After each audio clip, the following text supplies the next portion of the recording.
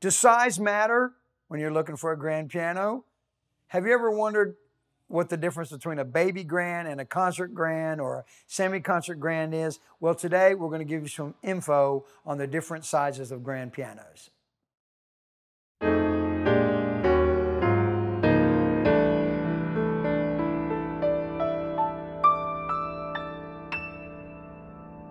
Hello everybody, it's Texas Tim Root from Alamo Music Center in San Antonio, Texas. Today we've got a great video for you, but before we get going, I'd like to invite you to go to our website, alamomusic.com, and subscribe to our YouTube channel. Turn those notifications on so that way we can let you know when the next videos are coming out. And as always, if you've got any comments or any suggestions for us, please put them in the comment section below. So here we go with what I hope is a great video for you today.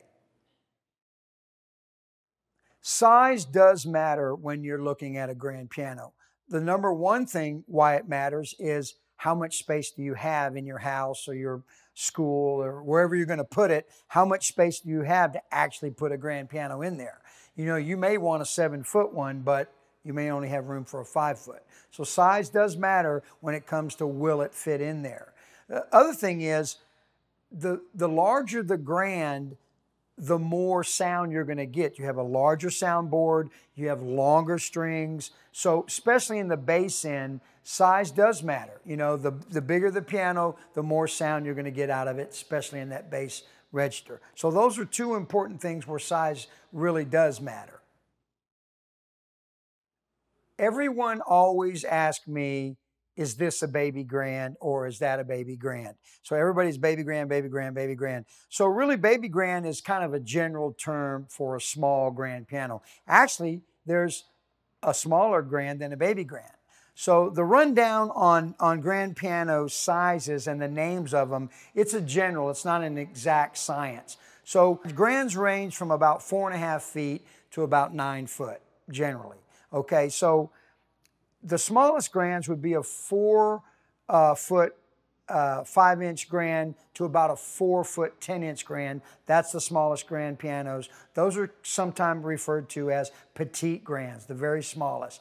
Then you start at about a 411 to about a 5.6. That's kind of your traditional baby grand area, although up to about a 5'11", you can call it a baby grand. So no one's going to shoot you for saying baby grand or whatever. But so petite grand and then a baby grand up to about 5'6", and then you come into what you call a kind of a medium size, or sometimes you call them a parlor grand, salon grand, that kind of thing. Okay, so a parlor grand, medium grand, that would be about a 5'6" to about a 5'11".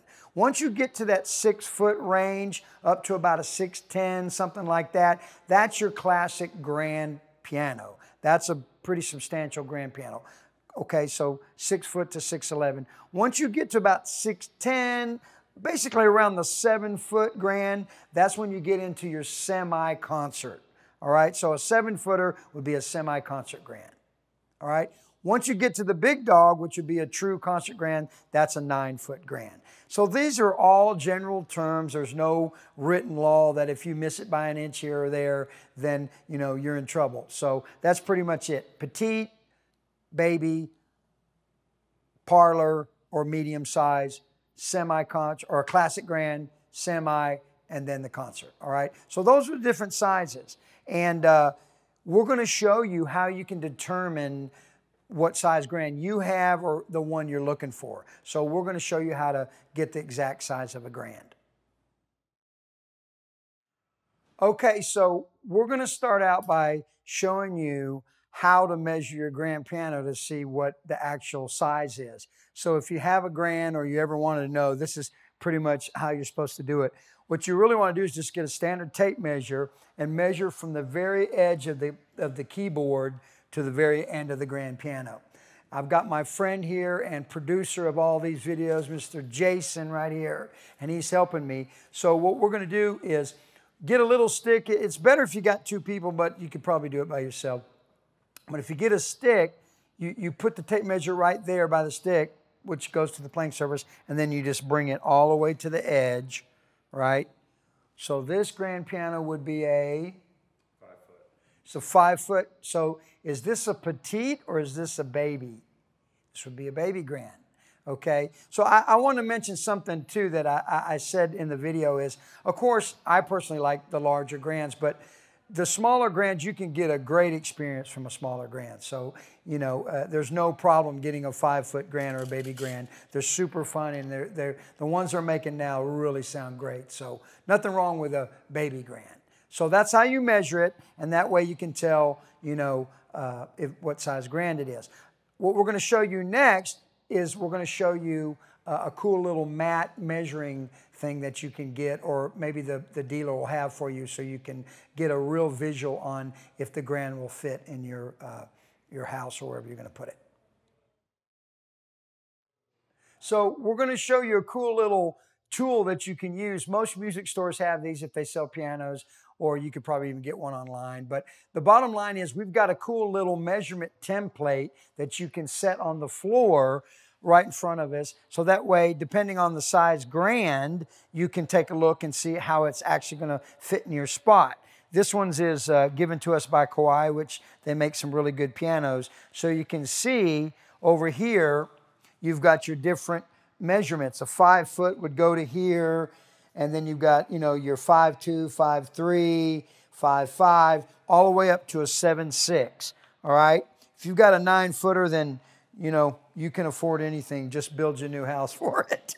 But anyway, so it's really cool. One thing I want to suggest to you is make sure that when you're using one of these things that you set your bench first, okay? So this line here would be where your keys are going to be. So I might just kind of move up here so my keys will be right here, and then you can get a good idea of how it's going to be. So these measurement templates, actually, I'm not even sure what they call these things, but they're really cool because they can give you the shape of the grand, and then you can actually have a real visual on how it's going to look in your room. So these are really cool.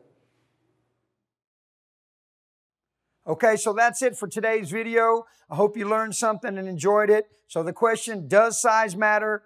Yes, size does matter when it comes to grand pianos. So thank you for watching. I'd like to remind you, please go to our website, alamomusic.com. Check our stuff out there. Subscribe to our YouTube channel. Turn on those notifications so that way when we come out with new videos, you automatically get notified. And as always, if you've got suggestions for future topics on videos, or you've got questions that we didn't answer or anything, put them in the comment section below. Like our videos. We're trying to build this channel. Thank you guys for all your support. And until next time, Texas Tim Root signing off from Alamo Music Center. You guys have a great day.